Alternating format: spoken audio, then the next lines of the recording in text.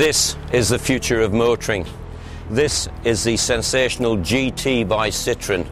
I don't think in 20 odd years of covering cars I've seen anything quite like this.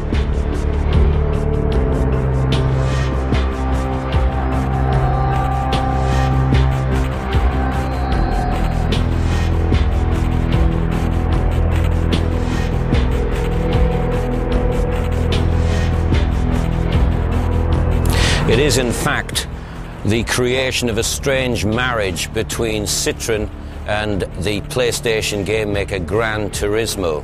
They've produced a virtual reality game of this, but today we take that a step further.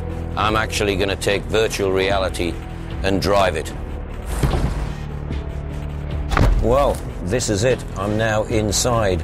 I feel as if I'm climbed in between. This is no longer a virtual game. Starship Enterprise. We're about to have reality. So here we go. First of all, we have two very impressive switches there that we get on there, and then we have that for a little colour in there, and then we look to here and check that we're in neutral because we do not want to launch, and this car looks as if it could take off at any time. Here we go.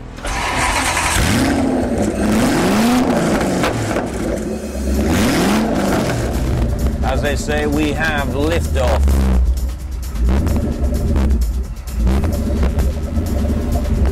And as I'm already finding everywhere we go, we have an audience. This is the most amazing feeling I've ever had going around here. I feel as if I'm in a Formula One car. Jensen Button, watch out.